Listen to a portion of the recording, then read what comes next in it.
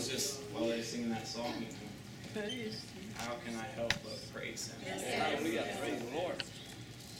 You really can't sing that song until you understand what God's done.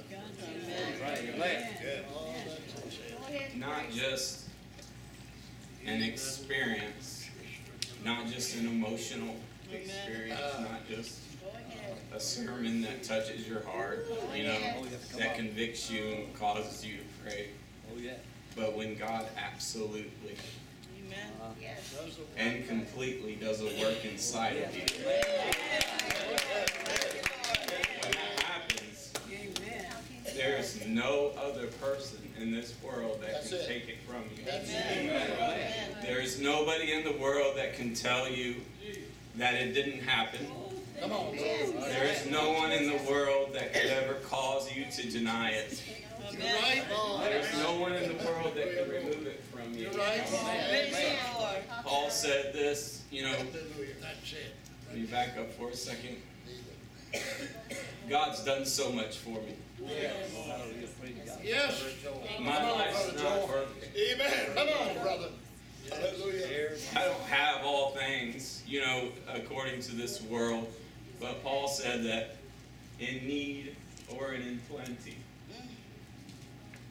I'm paraphrasing. He said whether he has a lot of food or little, whether he's poor or rich, whether this world accepts him or denies him, whether you receive the gospel of Jesus Christ or not, I am learning to be content with my God. In all things, I can do all things through Christ who strengthens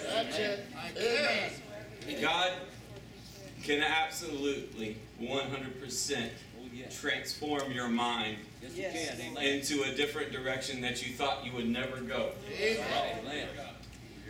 In John chapter 4, the woman at the well, we know the story. Jesus comes to this well, and apparently he sends his disciples to the town to get food. Now, if you imagine, there was probably one way in and one way out of this town, so this woman and his disciples must have passed by each other.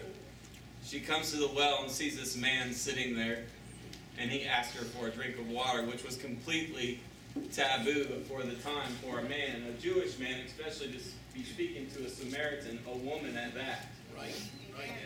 And he asked her for a drink of water, and they have this conversation, and she tells him, "What, nothing to draw with," and he says, "If you knew me, you would ask for the water that I have. It's living water, and that you would never thirst no more." And he told her, "Call your husband." I'm getting a little ahead, but anyways, you know the story. Come on. Yes. I don't want to just zoom through this. I want to achieve what God wants me to achieve here. And I know we're very familiar with the story, so in the 39th verse, okay? See, when he had this interaction when she had this interaction with Christ, he revealed himself to her. Yes. And when this happened, she saw something inside him. She realized who she was dealing with, that he was the Christ. It's caused her to run to the city. It's caused an action in her life. She didn't just hold this thing inside of her, okay? It caused an action. So she went to the city and she testified to many people of what happened to her at the well. This man that she met, this Christ, this promised coming king. Come on.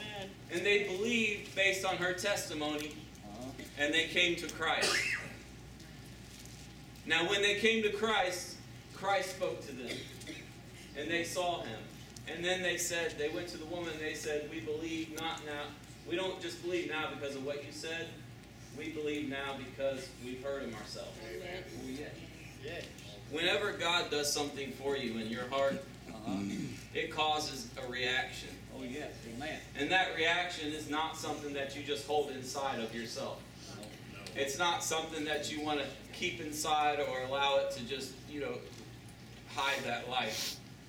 But she went off and testified of what God had done for her. Yes. So in John chapter 9, there's a blind man where Jesus healed the blind man. Yes. He said Yes. they were. I'm sorry, I feel like I'm missing it here.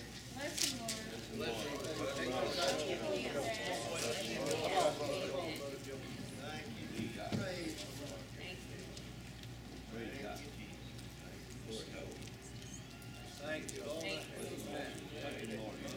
Praise God.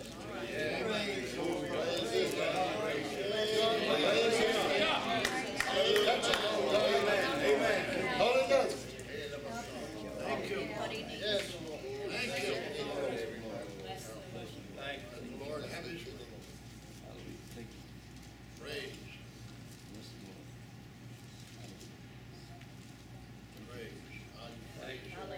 Praise the Lord. Praise the Lord. Here's the thing. Yes. We were all born in sin, and we were all lost at one point. Come on. Yes. And we were all orphans. Yes. And we had no way to God. We had absolutely no way to God until we understand exactly what Christ did. I'm not trying to imply that you don't, but there's just a light that just clicked on inside of me, and I'm trying to get this out of my heart because I want this thing, that same thing that happened to this woman, happened with me. Amen. Even though I was born in the church and raised in the church. Come on. But there was something that absolutely 100% happened. Yes. And I just can't explain it. Come on. Come on. Praise the name of the Lord. Amen. We were lost in sin. Yes. I mean, to understand the condition that mankind is in right now without Christ, without the church, our focus has got to be, on Christ. Yes. There's a lost and dying world out there. There is. And we've built walls, and my heart is to take it out. Yes. I want to go out to the city and share what Christ has done. Amen. And I want to bring them in to meet Christ so that they can have an experience for themselves. Hallelujah. That through my experience, maybe one person could learn to have their own experience with Christ. Touch your Lord. Not doing it. You're okay. You're all right. You're all right. Good. Amen. Amen. Thank you, Jesus. Hallelujah, Lord. Thank you, Jesus. Praise Lord. Praise the Lord. Praise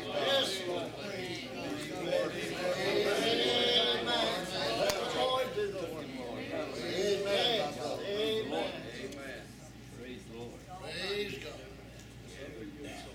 Speak it, brother.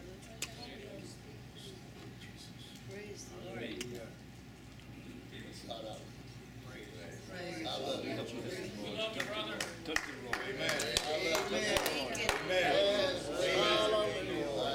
Lord. There's something that God wants to do right now. Yes, praise Him for that. Amen. The Spirit of the Lord to have His way. Amen. Praise the name of the Lord. Praise the Lord. Amen. Praise the Lord. Praise God. Praise the Lord. Praise the Lord. Glory, glory, glory. Praise Glory. Glory. Praise the Lord. Glory. Yes. No matter how far you slip into sin, Come no on. matter how far down you go, Right. Amen. Come on. no matter how much you turn your back on God,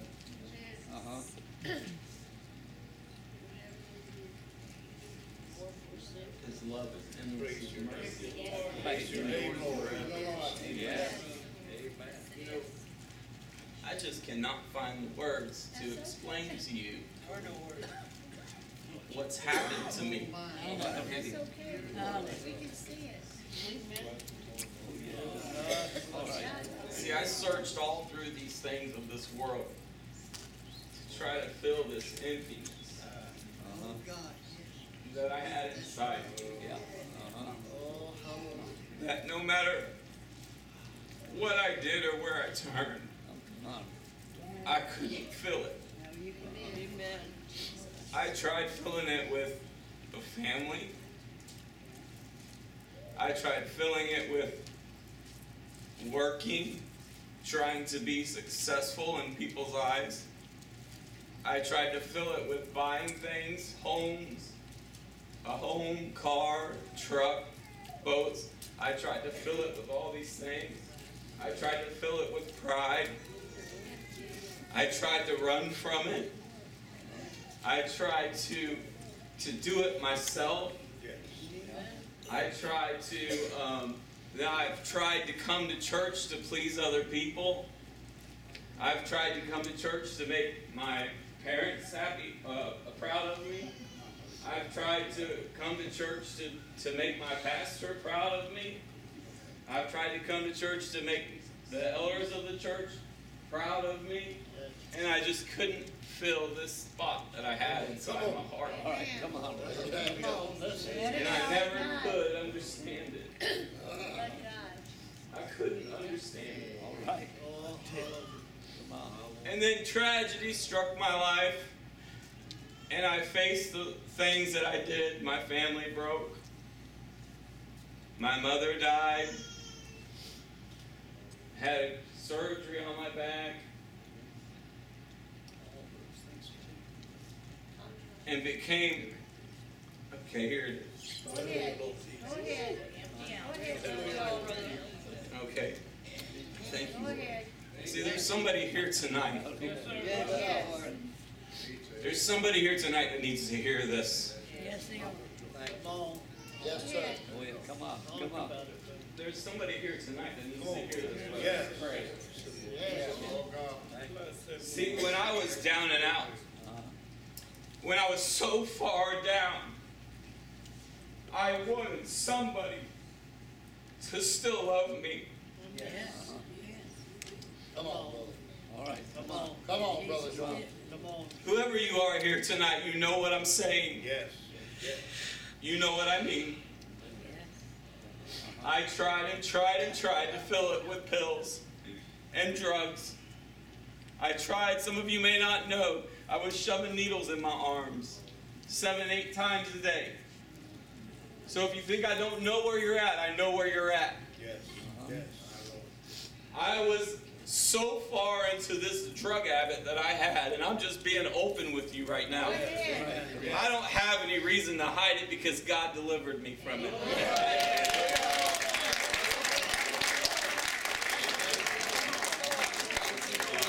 When I tell you, I was taking, Hallelujah. okay, I was taking 8 to 10 30 milligram oxycodone in a needle at a time. 7 to 8 times a day. I've got the scars on my arm to prove it. How in the world, I thought to myself, how in the world did I get here? Why? Bless the Lord. What happened? Bless the Lord. I tried and tried and tried to stop. But it was impossible. It completely controlled me. 100%. I hurt everybody that I know. Forget myself. I neglected my own children, my pastor, the ministry here, the whole church. I neglected everybody. But believe me, I did not know what to do. And no matter how much or how far I sunk, this emptiness was still here. Oh, yes. Oh, yes. It was still here. And I remember the night. Some of you may not know this, but I'm going to tell it anyways. I I remember the night when I had sunk almost to the bottom. I was just about there to the bottom. I was in that motor, my dad's motorhome. And let me add, my father tried to help me beyond measure. He reached out to me over and over and over and over again. But I didn't know how to help myself, and no one could do it for me. Amen. That's right. But anyways, I was in that motorhome. I was out of money. I was out of everything. I'd sold everything. I'd sold all the last things that I could find. And I had a little service call that I did, and I had about $400 or $500. And I just wanted to end it. So I decided to do that. So I went to Tractor Farm Supply, first of all, and I bought a veterinarian syringe, 22 gauge needle, large enough to hold what I planned on pumping in my veins. And I went to the right people that I needed to go to, and I bought 12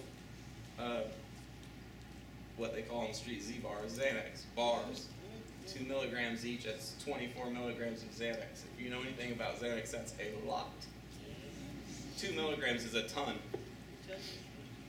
I bought 10 30 milligram oxycodones, and I bought 4 8 milligram Dilaudids, and I bought 2 bags of heroin, $20 bags.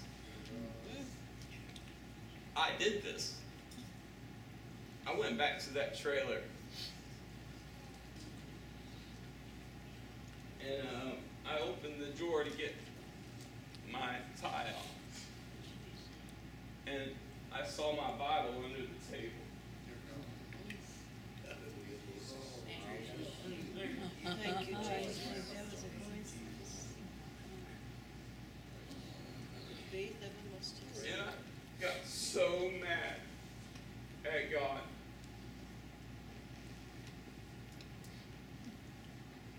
I mean, what is the stuff inside of me that it just would not leave me alone? This hole that I just could not fill. So I grabbed the Bible out from under there and I threw it across. I remember throwing it across the room, and I told God, just leave me alone. Just leave me alone.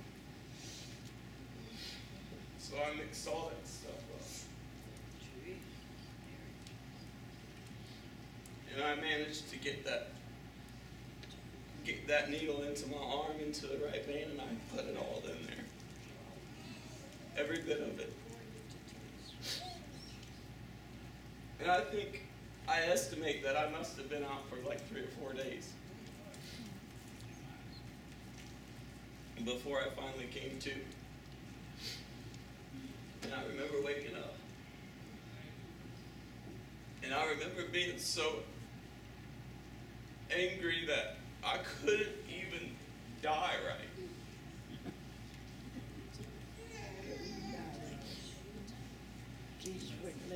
I'm just being honest with you, because you need to know. I'm sure there's things that go around you need to know from me.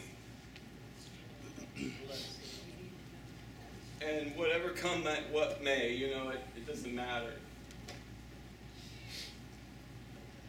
I woke up angry, and the needle was still hanging out of my arm. Praise God. And for whatever reason it was, the first person that came to mind was Brother Rhodes.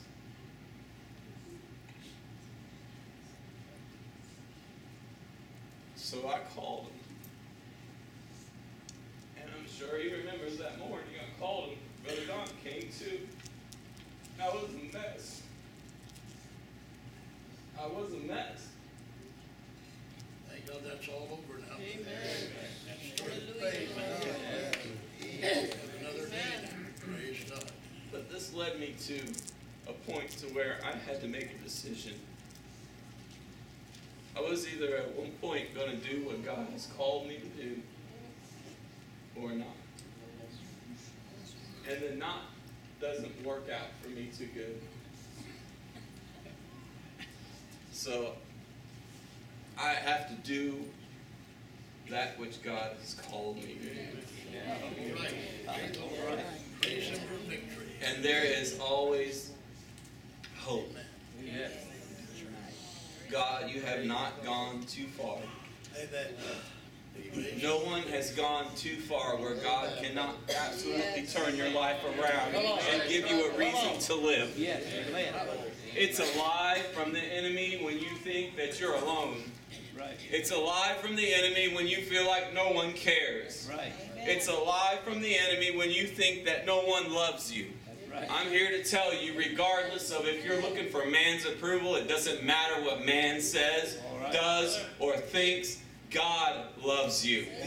Jesus Christ loves you. Jesus Christ looked down. I think about God who looked down and saw Joel Zonneveld in a mess. In a mess. Before I existed, he saw my mess. And he still said that I'm going to send my son to die for that man right there on the cross. Why? Because he loves me. And he did the same thing, not just for me, but for you.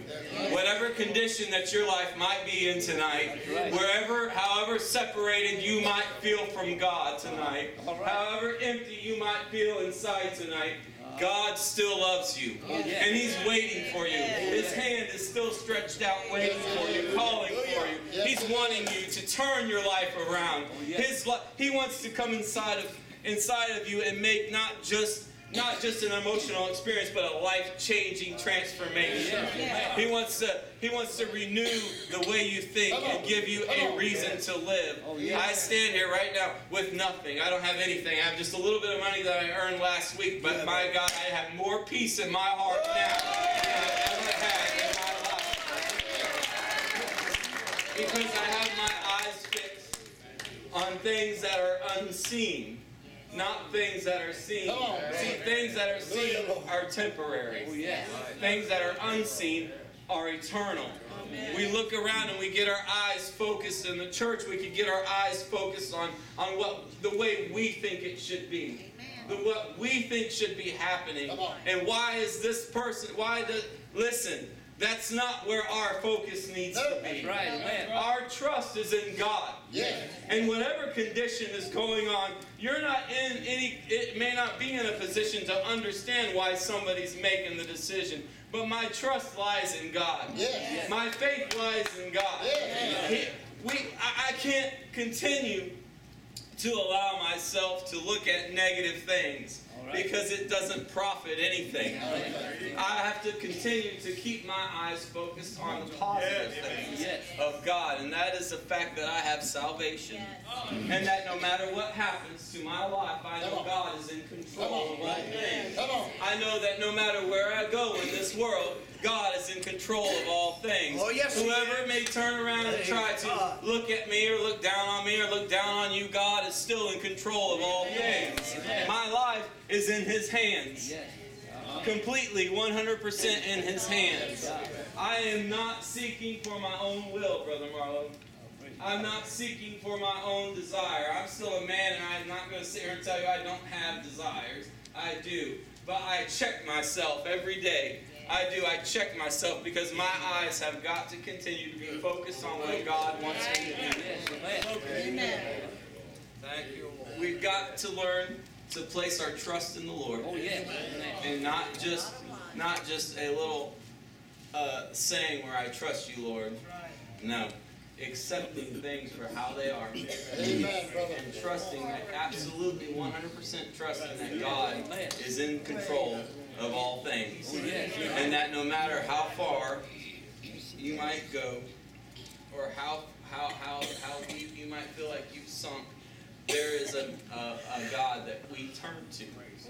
Amen. That when we turn to Him, He still loves us. And can forgive us for all things that we do. I hope that, I feel like I didn't really get it tonight.